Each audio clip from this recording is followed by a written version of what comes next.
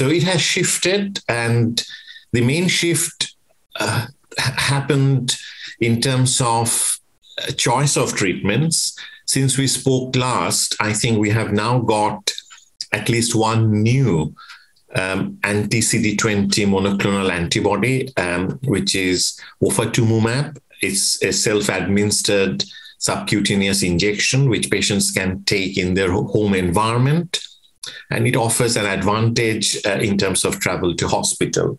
The second development we have noticed during the pandemic years is the relationship of COVID vaccine, the efficacy of vaccine response, and choice of treatment. I'm sure that would be covered, but also a shift moving away from previous use of alemtuzumab, for example, to early use of Ocrelizumab in actively relapsing multiple sclerosis, higher proportion of patients going on oral Mavenclad, which is Cladribine, for first-line treatment failure and as an alternative to high-efficacy therapy. The main change in the landscape, which I think will appear soon, is the Bruton tyrosine kinase inhibitor class of drugs. Now, so far, we have different kinds of approach in a way to different phenotypes of multiple sclerosis. So, for example, for relapsing remitting multiple sclerosis, we have a wide array of treatment, and we can either follow escalation policy or induction policy in terms of treatment, and we have several options to choose from. We have, since our last conversation, approval of Siponimod or Mayzent for using secondary progressive disease, which adds to previously approved use of beta interferon 1b in Europe, but not in North America. And we have an established treatment of Ocrelizumab in active forms of primary progressive multiple sclerosis. However, the new development is introduction of a drug which is probably brought forward to this year by Sanofi, and there is also a product under development by Merck, which actually looks into the biology of MS slightly differently, and it's an inhibitor of Bruton's tyrosine kinase.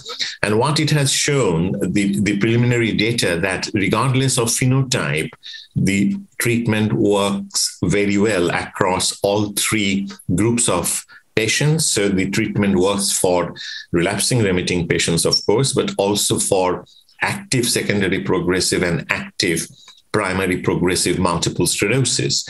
This is really a big shift in the treatment paradigm, because when we diagnose a patient with multiple sclerosis, we tend to phenotype them into different groups, whether it's relapsing remitting, primary progressive, or active secondary progressive. And then, of course, we try to establish activity and then go for a short list of treatment. And of course, there is no short list. In primary progressive, it's only Ocrelizumab for active primary progressive disease. However, with Bruton's tyrosine kinase inhibitor coming in the horizon as a potential choice, you do not have to be rigid about the classification of active versus non-active multiple sclerosis and relapsing remitting versus progressive multiple sclerosis, because the treatment seems to be effective for most phenotypes. And there may be an advantage of using the drug in relapsing remitting because of its proven efficacy in progressive disease. So I think it would be a big shift. The second move in the landscape, therapeutic landscape of multiple sclerosis is autologous hematopoietic stem cell transplant, or HSCT. That seems to be moving forward to sometimes as the preferred treatment in patients because they feel that offers them a realistic option of a cure. There are some data which have come out in past year or two. It's not without risks.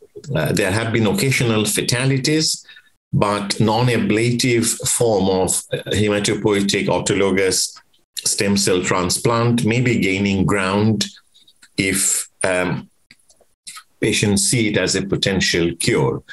But due to the logistics of treatment, it's not likely to be the first line or the most widely used intervention.